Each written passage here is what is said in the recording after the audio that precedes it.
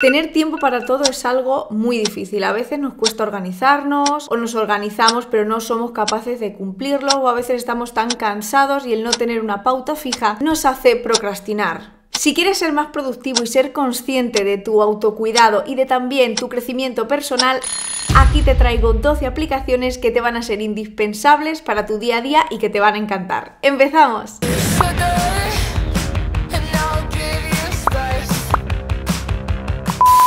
¡Hola! Bienvenida a mi canal. Si no me conoces, yo soy Elena, encantadísima de conocerte. Vengo para hablarte de productividad, de aplicaciones de bienestar, de amor propio, de autocuidado y que te ayuden a salir de la procrastinación.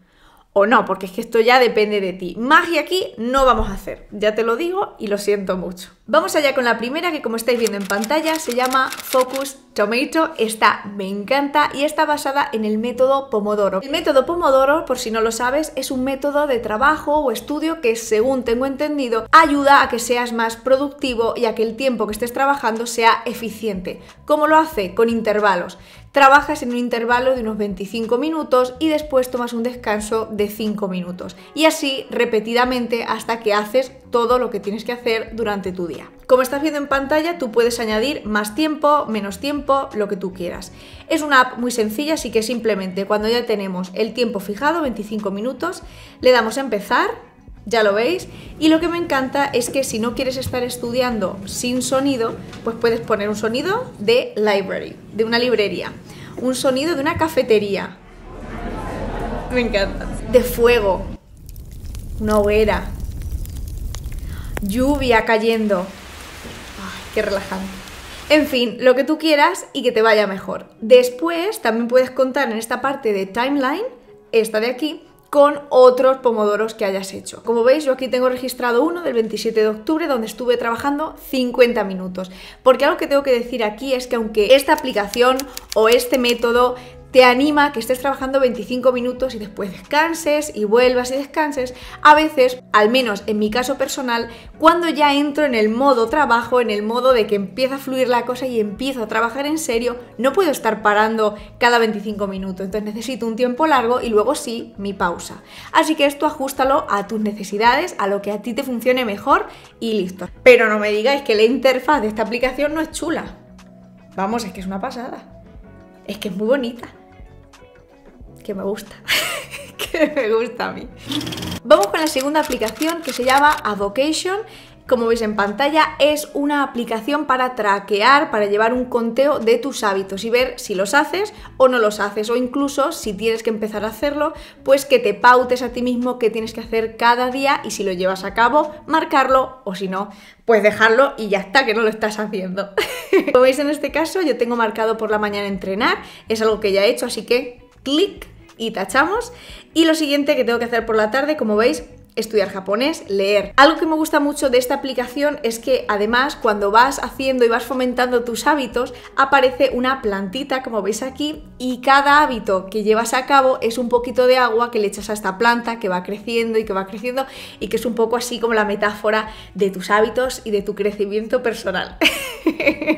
O de cómo te matas a trabajar. Que también, siempre que hagáis cosas, si queréis llevar un conteo o un traqueo de lo que estáis haciendo y lo que no, pues me parece estupenda. Eso sí, es una aplicación que normalmente es de pago, pero que te deja al menos en esta franja gratuita tener 3 hábitos. Así que como veis, yo estoy en la zona gratuita y tengo mis 3 hábitos.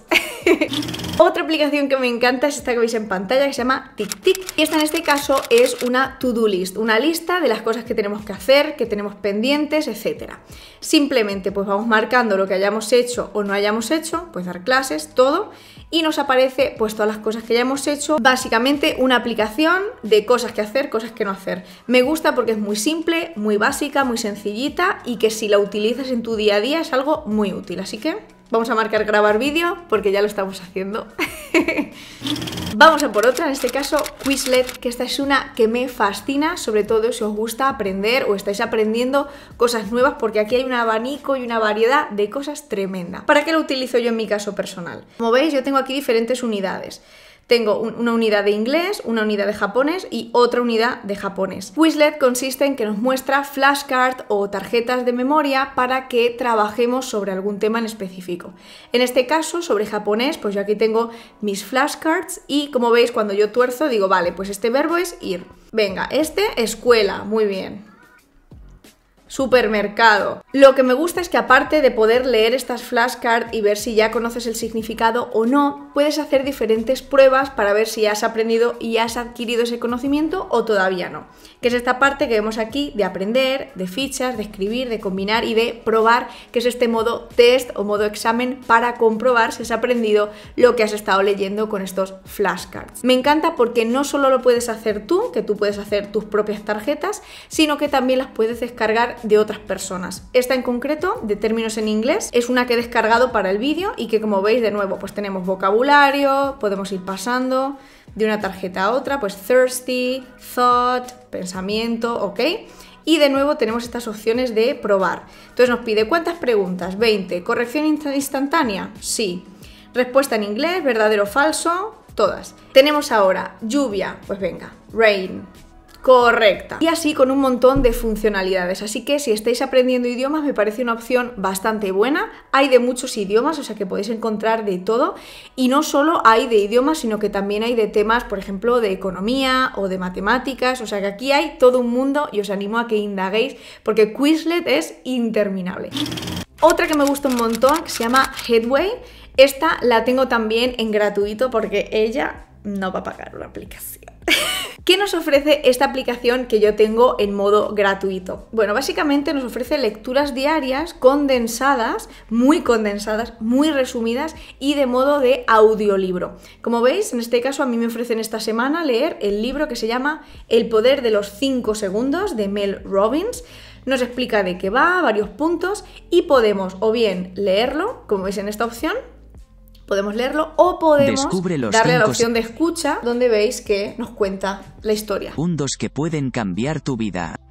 Para cambiar tu vida, lo único que tienes que hacer es tomar una decisión de 5 segundos cada vez. Pues ya sabes, una decisión de 5 segundos cada vez. ¿Has decidido entrar en este vídeo? Quédate hasta el final. Las decisiones hay que cumplirlas de principio a fin. Lo bueno es que en la opción de pago tienes un montón de libros a tu disposición, pero si no quieres pagar, como es mi caso, en el modo ratero, si tú no quieres pagar la aplicación, te dan todos los días un libro gratuito que puedes leer o que puedes escuchar, o incluso si quieres descubrir nuevos libros, que es por lo que yo me la descargué, está fenomenal.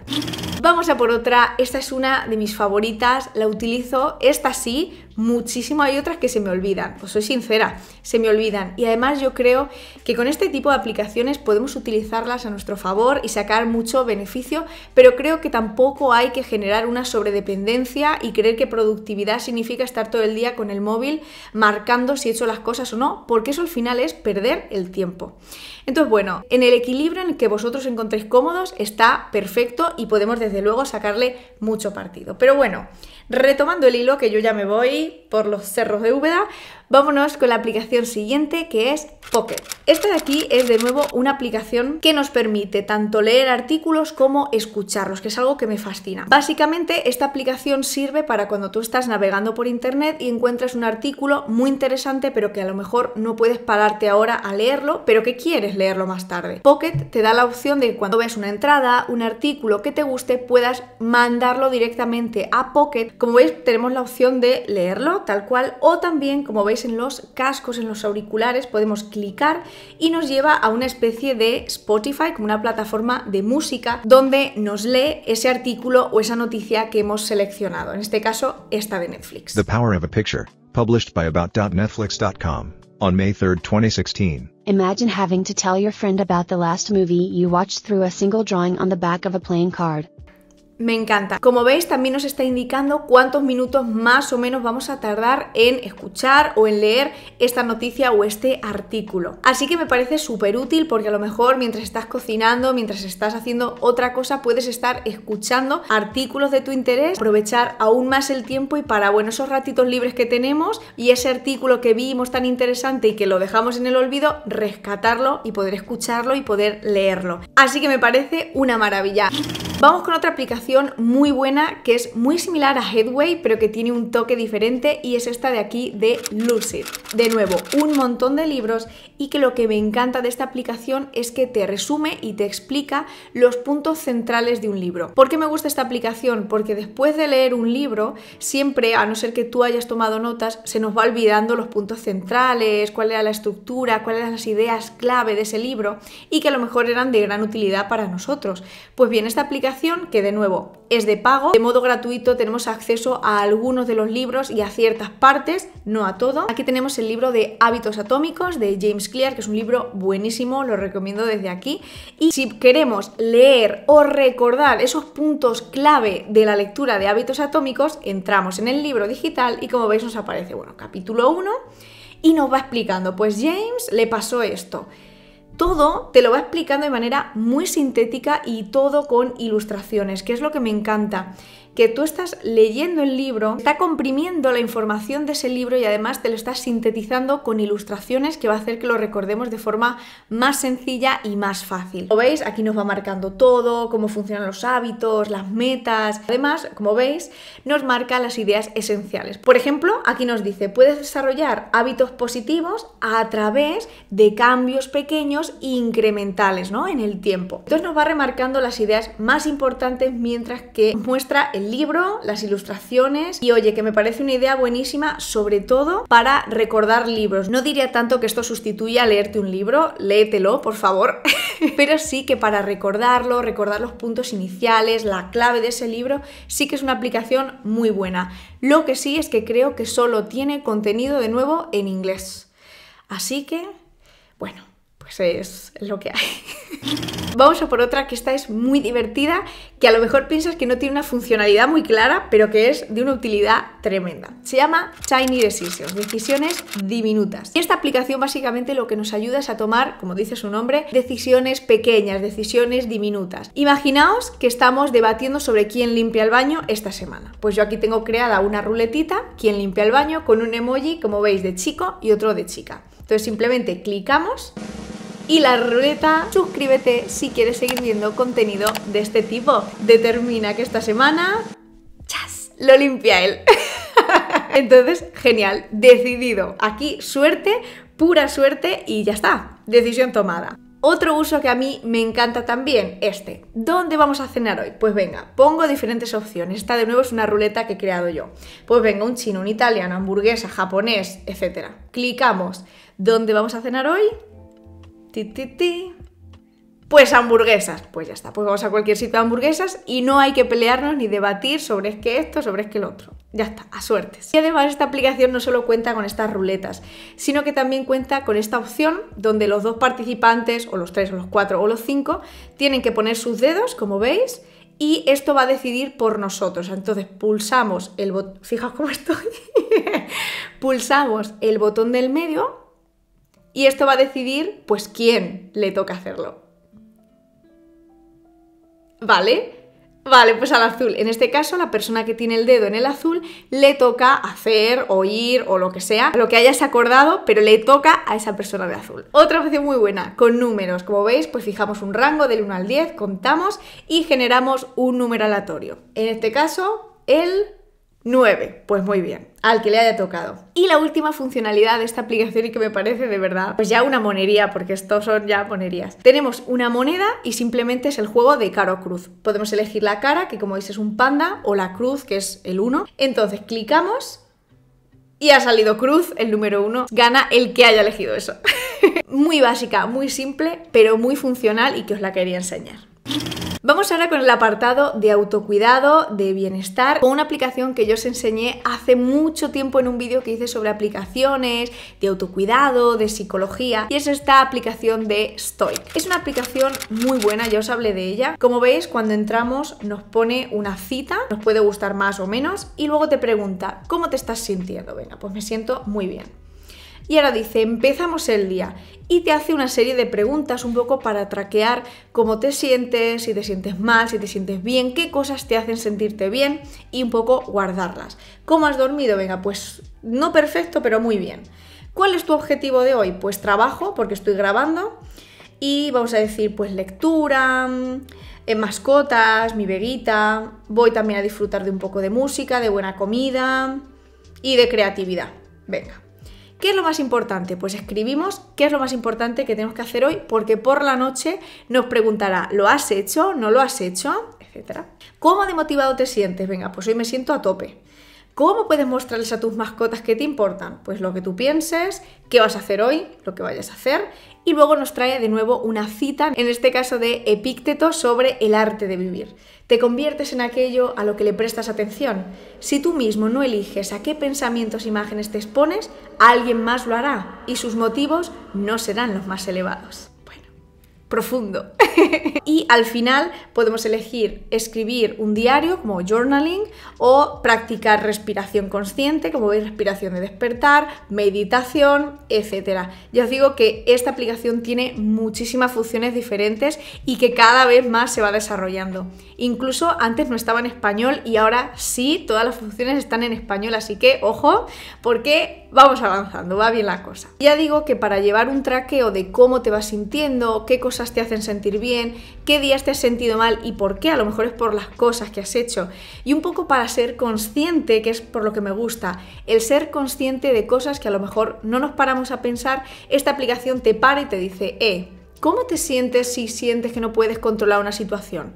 Entonces ya lo reflexionas, lo piensas, te paras y estás en este momento presente reflexionando sobre ello, que es algo muy, muy, muy importante. Por supuesto, ¿esto sustituye a un psicólogo? No, absolutamente no. Ya sabéis que os lo he repetido en un montón de vídeos, que si necesitáis cualquier tipo de ayuda e incluso si pensáis que no lo necesitáis, probad a ir al psicólogo porque siempre, siempre, siempre es súper beneficioso. Yo de verdad es que solo tengo buenas palabras. Es una forma de cuidaros a vosotros mismos, de estar bien con vosotros mismos y de saber realmente cómo os sentís, qué queréis, hacia dónde vais y definir vuestras metas en vuestra vida. Así que no puedo hacer más que recomendaros ir al psicólogo. Aunque si no podéis permitiros un psicólogo, esta aplicación sí es cierto que nos ayuda a reflexionar sobre nosotros mismos y a pensar en cosas en las que a lo mejor no nos paramos a pensar en nuestro día a día.